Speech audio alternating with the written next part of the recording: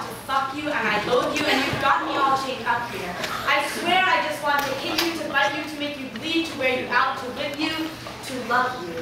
If you were a man or a woman for that matter, the things I would do to you. You'd be one of those ugly boys, those boys with neck beards and no facial hair.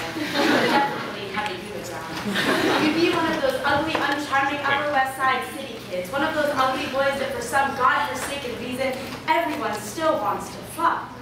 You'd be one of those boys that calls girls butterface, and those girls still come back to you because Stuyvesant, we all fought to get you. We all fought to be here. We all waited in line while you tested our aptitude. We wanted you, and we love what it does to our Facebook profile to say we're in a relationship with you.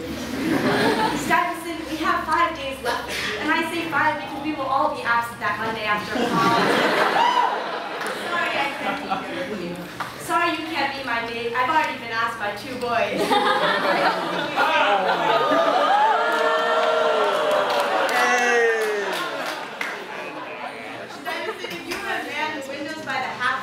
Your mouth and your heart would be the senior bar. It's where the blood comes together to get recycled day in and out, year in and out. We are blood. Students can be recycled, transfused, organs cannot. This building, the magic here, the hell here cannot.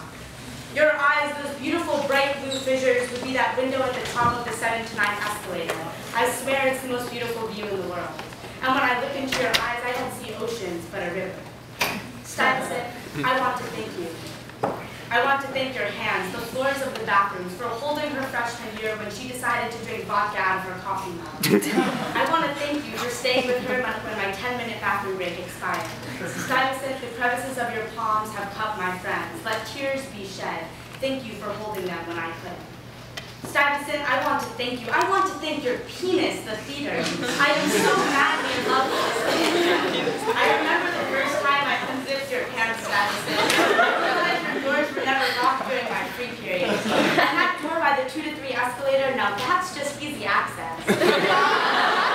Thank you for being faithful to me, especially those days when it's just the 2 of us in a disco ball and some 60s folk. You've always taken me on the best dates. And because, and because I go both ways, Stuyvesant, you're my beautiful Hindu god, a toxic combination of sexes. When I want candy, Stuyvesant, you're my woman, and when I want chips, you're my man. So Stuyvesant, I want to thank you. I want to thank your fabulous rack, the booth. Before we taste your sweet nectar, we long for you, and as soon as we're old enough or make the right friends, we gain entrance. And it's sweeter than we ever imagined it could be. I want to thank your tonsils, the alcohol. They were removed after my sophomore year. I guess they became covered in soot and smoke and skateboards and crusty palms. Stuyvesant, I want to thank you. I want to thank your asshole, the student lounge. Slowly Joyce reading useless souls. Stuyvesant, I want to thank your apple trail, the bridge. This path makes me want to be inside of you when it's too cold or when I'm coming in the morning. Stuyvesant, I know you're way out of my league, so thank you. Thanks for the pity fuck. Stuyvesant, my first. I won't ever forget you. Thank you. I love you.